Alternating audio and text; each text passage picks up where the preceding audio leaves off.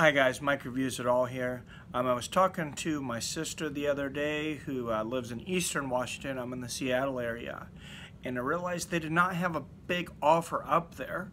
And then I started talking to my parents, and I realized that even though my dad uses Craigslist all the time, he actually didn't know what OfferUp was.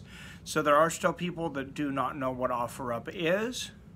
Then there are people that don't really know how to use it, and then there are people that use it incorrectly.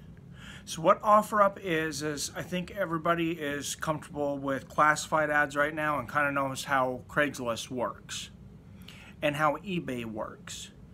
And OfferUp it's like a Craigslist with better listing. You're gonna have to look on the app or the listing. I mean, it's all pictures. You can see all the pictures. You don't have to click on all the descriptions to get the pictures.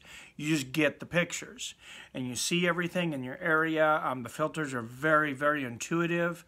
It's a very intuitive program. I highly, highly recommend it. Kudos to the programmer. For selling things on there, it's very easy to list. Take the pictures, takes a few times. It's pretty easy to follow instructions. You can take, I think, up to like 8 pictures. It's free. You can list whatever you want, and it's free. The great thing about OfferUp over Craigslist is there's ways to verify people. People can get verified. They're more likely to put their picture on there. And it is more like eBay because there are ratings. So when you sell something on OfferUp, you can rate the person that sold it to you. Just like when someone buys something for you, they will rate you, and you can rate each other up to 5 stars. Very similar to eBay. I have a 5-star rating on OfferUp. I think it's like 15 or something. So people know that I've had 50 out of transactions that people have reviewed me on. All 15 of my transactions they were 100% satisfied with. You can report people that don't show up. You can report scammers. You can report, whatever people do that is unethical, you can report. In our area, I know in the Lake Stevens area, there's actually an OfferUp meetup place now. It's called OfferUp Meetup.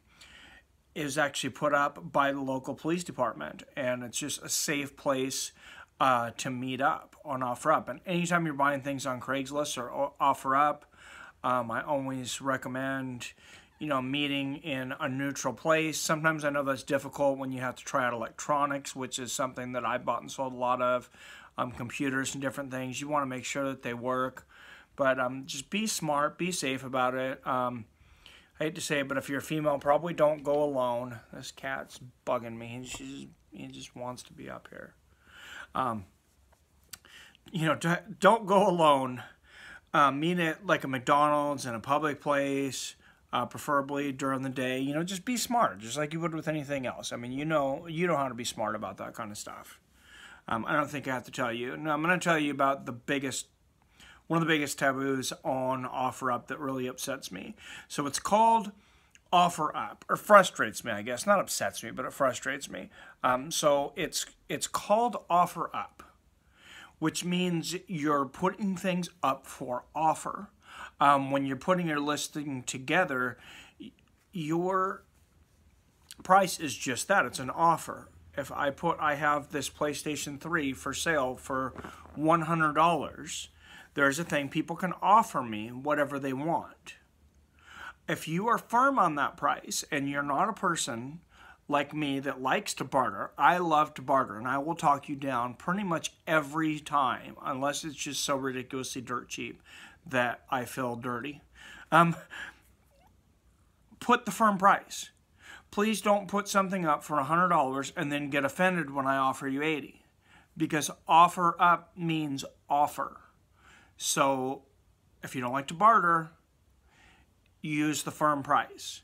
And it will not let me offer anything but your full price. Now, people can message you about things because they can ask you questions about descriptions and things. Then if people start messaging you, lowballing you, after you've said that you were firm on the price, then you can decide how you want to take that. But don't get offended because you put something up for offer and then somebody gives you a reasonable offer that's 80% of your asking price, and then you're upset with them. No, that's on you. So just to wrap that up, you know, I would definitely recommend getting it on your phone. There's a messaging part on the app, so you can message the person when you're close. You know, hey, I'm 10 minutes away. Hey, I'm here.